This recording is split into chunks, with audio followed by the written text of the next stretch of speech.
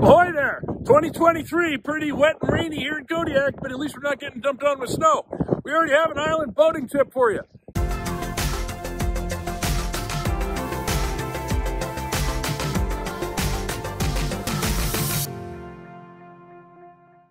The tip is, if you're going to use your anchor to moor your boat, well, make sure you moor the anchor.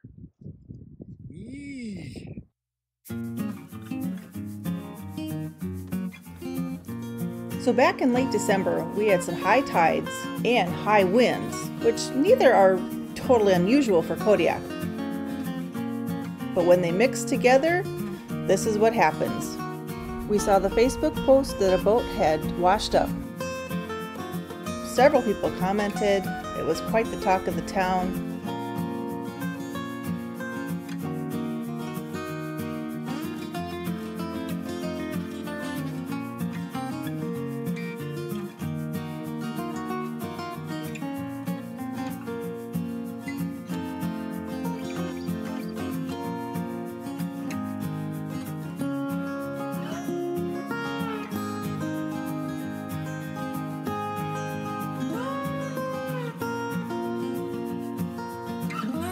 And as of this video creation, which was later in January, the boat is still there.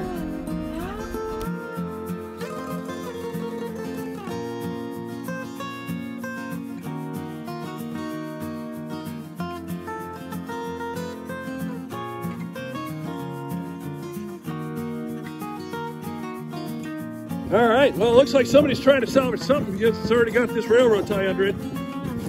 The first thing I was wondering was what happened to the props. Well, you can see they're buried.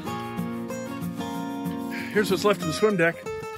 I mean, all in all, you know, okay, things are messy, I'm not gonna lie.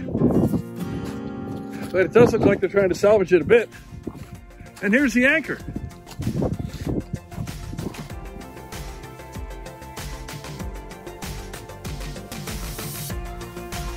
Hey, appreciate you guys coming along, and remember, be kind.